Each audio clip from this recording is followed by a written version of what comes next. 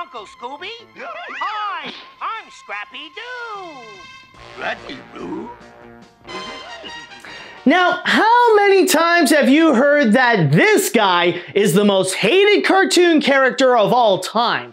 Probably often. When it comes to the discussion of who is the most hated cartoon character ever created, it can often turn out to be a massive debate due to the subjectivity of what people consider to be hate-worthy. People can say that they hate some characters because they're too annoying, they're too stupid, they're too mean-spirited, they're too obnoxious, or it could be a mix of some of these together. But very rarely do people share the same answer. Even when it comes to Scrappy-Doo, as infamous of a legacy he has, some could argue that there are times when he can have his redeeming moments. But as of recent, the answer to that question suddenly became more unanimous as one cartoon character pushed audiences to their limits to the point where they said they had enough and it's time to put him in his place. And who could cause this level of raging hatred?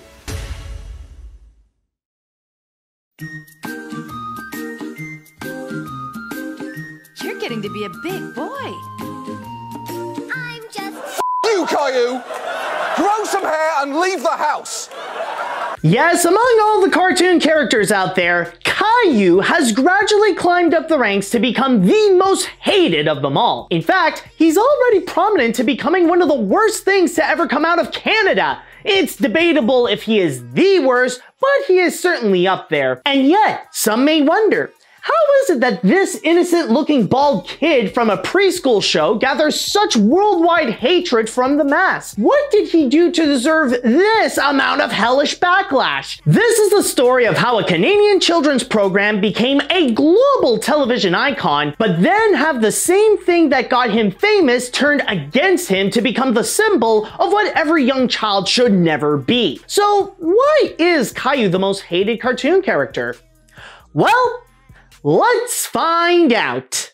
It all started way back in the Canadian province of Quebec, where author Christine Lheureux and illustrator Hélène Desputeaux teamed up to create a new children's book that would stand out from the others at the time. Back then, books towards the youngest demographic would always have animals as their lead, but the duo decided that for their book, they wanted a character that the children could directly relate to, someone that they could see themselves in the story. And what better way to make a relatable character for children than to make them a human child? The result turned out to be a 9-month-old baby that later became a 4-year-old boy. Inspired by the studies of French psychoanalyst Dr. Françoise Dolto, whose works revolve around the premise of respecting the child the same way one should do with an adult. In fact, even the name of the character Caillou came from a part of Dr. Dolto's studies, which is French for pebble or little rock. However, in order to make their new character stand out so that he doesn't look like any ordinary kid, they decided to keep one trait from their first idea of him as a baby: keep him bald. There were rumors that Caillou was meant to be depicted as a child with cancer, but as Family Guy said it best, but Caillou wasn't a cancer survivor. The show's creators just made a weird choice. So in 1989, the first Caillou book was released by Chouette Publishing, and it became an immediate success. In fact, to this day, Caillou is still a powerhouse among children's books that feature dozens of little stories where in 2015, they sold over 15 million copies all around the world. But Caillou's true claim to fame wouldn't happen until 8 years later, when the animation studio Cinar decided to grow in the field of children's programming after their success with Arthur and turn the bald kid into an animated series. Much like the books, the show presents the slice-of-life stories of a 4-year-old boy living with his family and sometimes getting lost in his own imagination, all while staying true to the philosophies of the works of Dr. Dolto. From time to time, the series also included special segments to spice up the show, like starting with a grandma reading to her kids a Caillou book, and puppet sketches starring the cat Gilbert. But those parts only lasted for a couple of seasons at the most, and eventually was scrapped to make more room for that kid's big bald head. The show made its official premiere in French on the Canadian channel Teletoon on September 15th, 1997, and aired in English a month later. The kid didn't start taking his first steps outside of Canada until in 2000, where it aired on PBS Kids in the United States, and then later gradually made his mark all around the world. And just like the books, Caillou succeeded at making a show that fully resonated with preschoolers and quickly became one of the biggest animated programs in Canada. From there, the series had a long life on television where it was producing new episodes for 13 years, with only some breaks in 2004, 2005, and 2009, where Caillou had a total of 144 half-hour episodes in a span of 5 seasons, along with a direct-to-video Christmas feature called Caillou's Holiday Movie, concluding the series on October 13th, 2010. However, even if they stopped making new episodes, Caillou's legacy was far from over. In fact, that was only one chapter in our story that just explained what Caillou did. Now here comes the real juicy part. Behind the scenes, the Studio Cinar went through its own crazy history as they were making more Caillou episodes, which found themselves hopping to new managements and some trouble. These include a massive fraud scandal that resulted in the longest criminal trial in front of a jury in Canadian history, being bought out by Nelvana's founder and former president, Michael Hirsch and Topper Taylor respectively, for $190 million and turned into Cookie Jar Group, and once that got even bigger by acquiring more big name brands like Care Bears, Strawberry Shortcake, and Deke Entertainment, Cookie Jar got bought out by DHX Media, now called WildBrain, in 2012 for $111 million. But even if they owned the biggest library of kids' TV shows, they were very well aware that one of their most profitable was Caillou. And even without any new episodes, they made sure that the reruns were still globally available and doing strong for channels like PBS Kids and Treehouse TV, which the latter took the place of Teletoon to be Caillou's main Canadian hub. Now at this point, the children that used to watch the show have all grown up, studying in college, have jobs, and some even have kids of their own. Eventually, those people would look back at the show that they once loved and reminisce at the times when they joined Caillou on his little adventures, to which with a new adult and more responsible mentality, they all concluded with a realization that they never thought of before. Holy crap, Caillou was absolutely horrible! Throughout the 2010 decade, as the internet and social media became prominently mainstream, the backlash over the bald child became more and more vocal. Hate groups were created, petitions to take him off the air were made, negative reviews came flooding in on websites, and he even became a popular subject for satire videos, including a viral series on YouTube called Caillou Gets Grounded. Caillou, how dare you make a website while grounded? That is it. You are grounded for 56,822,490,256 additional years. What?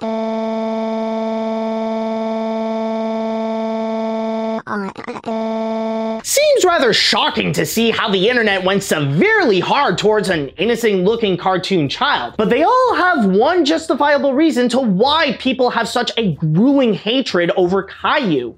He is a completely frustrating brat! In almost every episode, there is always that one moment where the kid does something bad, gets overtly angry, and immediately throws a temper tantrum. And believe me when I say that this happens way too often than it probably should. We can cut it into little duckies, like Grandma does.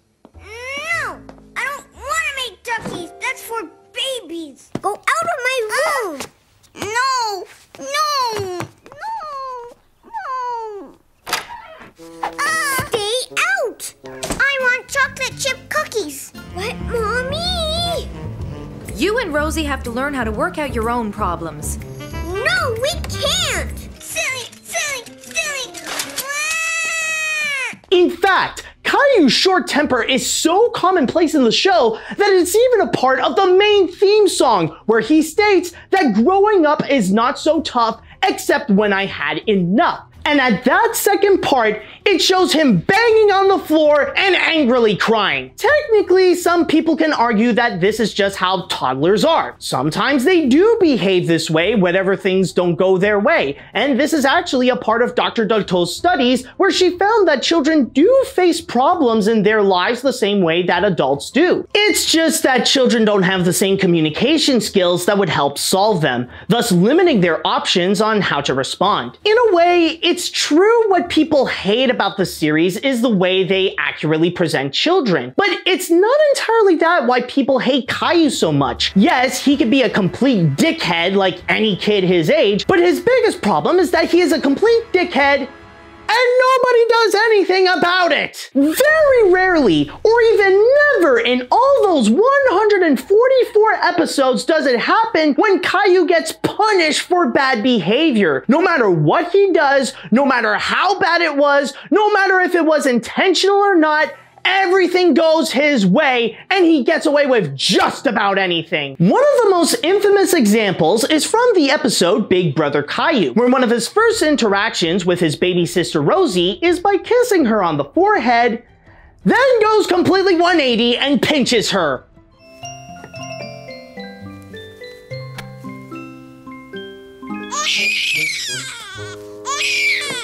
And the dad was right there, caught him in the act, and not a single punishment was given. But you know what's even crazier? This is actually tamer than in the original book, where instead of pinching her, Caillou just full-on bit her, which is definitely worse, but also hilarious because it makes me think that Caillou is a ravenous beast.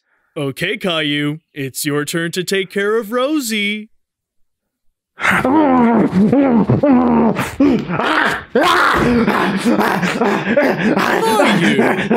why would you do that to Rosie?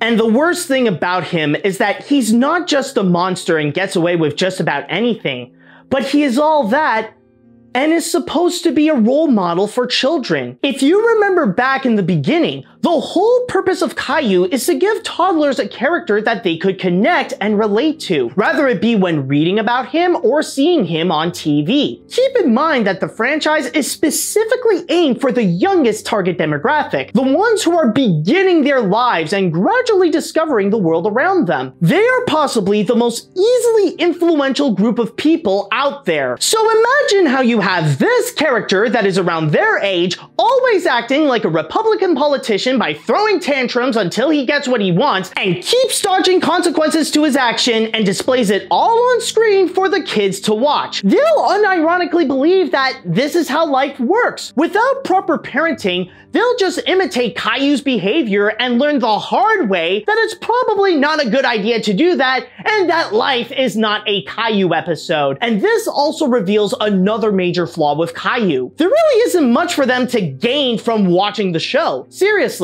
what do children learn from Caillou? Are there any basic skills or good morals they learn from him? You know, other than using your imagination? Sure, a preschool show doesn't have to be educational, but can you really trust a series that tells your kids that this is how you get whatever you want? However, with this increasing amount of backlash, it was inevitable that Caillou's reign over television would come to a close. At the start of 2021, PBS Kids announced that they would no longer air Caillou on its channel. While it was still on in other countries like in Canada, the public felt a massive relief that one of his biggest markets would no longer show that stupid bald kid on TV. It was a rare occurrence that the whole internet rejoiced and celebrated that their children would no longer fall trapped to the terrible ways of the French-Canadian rock. As for Wildbrain, the most they ever did with Caillou was make a new series for both Amazon Prime and YouTube, but they're just remakes of older episodes. And while it may no longer be on American television,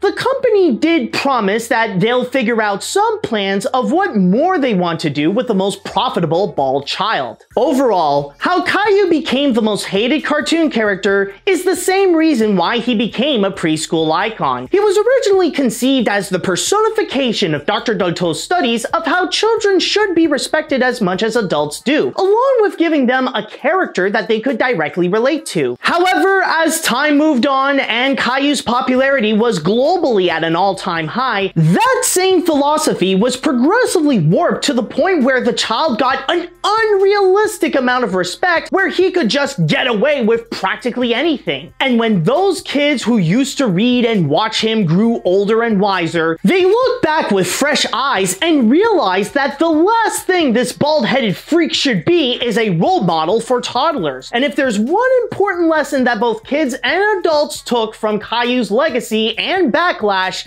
it's the importance of discipline. While children should be rewarded for good behavior, it is equally important to punish them for the bad ones to teach them that they shouldn't do that, thus helping them become a better person as they grow older. Otherwise, with no consequences to any of their actions, they'll end up exactly like Caillou, where they'll do whatever it takes to get whatever they want and have things go their way, believing that nothing could stop them. Sure, Caillou was a positive influence in the preschool market, highlighting the importance of making relatable characters that children could see themselves in, but his title as the most hated cartoon character also taught the market and the public about being mindful of what children consume, especially when they are most prone to copying what they see on screen. Thankfully, now that we know better that nobody wants a Caillou as their child, we can all rest easy knowing that there will never be a preschool show that will be as popular as Caillou that feature the same lack of educational value and hateable whiny brats as the stars that never face consequences to their actions.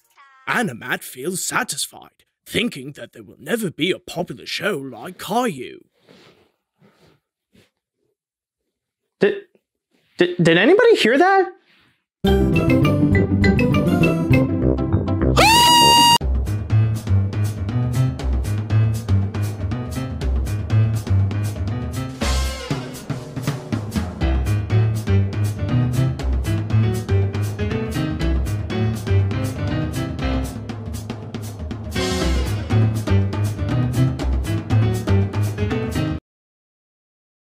Caillou's low-testosterone father again indulged Caillou's tantrum, clearly trying to raise a sociopath.